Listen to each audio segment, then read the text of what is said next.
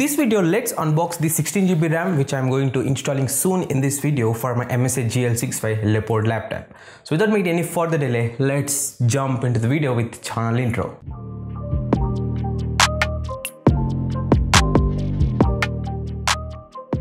I actually bought this RAM from Amazon. I ordered the 16GB single RAM stick, and let's break the seal and check how to fit the RAM as well as how much performance is improved in my laptop. I quickly break the seal, and actually Amazon is sended the RAM in this tiny little package, and yeah, the bubble wraps are there, but see, this is how the RAM looks, nothing else.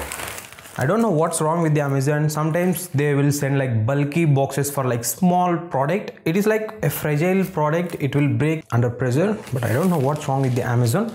Yeah, that's about the package. And when it comes to the RAM, it is 16GB, it is a DDR4 RAM, and coming to the clock speed, it is 2666 megahertz. And the Msi GL65 Leopard actually support for this RAM, and let's see what are the differences after installing the one in next video. I'll share the how to install this RAM to my laptop, and I will show to you before and after, like the 8GB and 16GB. I actually using the 16 plus 8GB both RAMs in my laptop. So this is the RAM. So let's install in my laptop and shift into the top view. Alright guys, I want to show you before installing the RAM that I'm currently having the 8GB of RAM in my Msi laptop, as you can see here.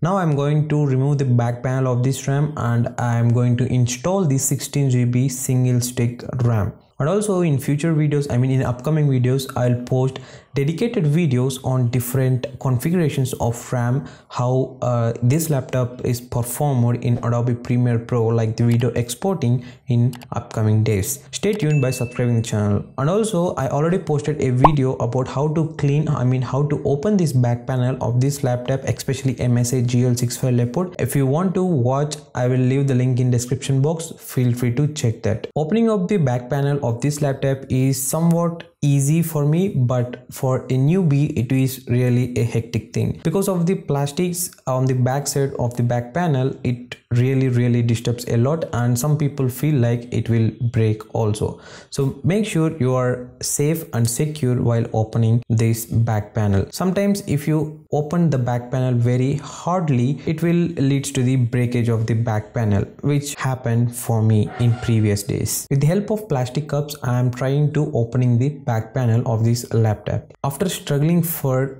5 minutes, I found that I accidentally forgotten to unscrew one of these screws on the back side.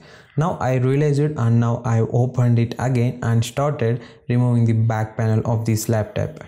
This happens for many of the users because during the opening of the laptop, maybe due to the anxiety or like new work, some people forget to open all the screws on the back side. This is what exactly happened to me also. I'm curious to install the 16GB RAM to check the performance of this laptop. Later on I realized it, and I unscrewed the one left screw in the back panel, and later I completed the opening of the back panel of this laptop.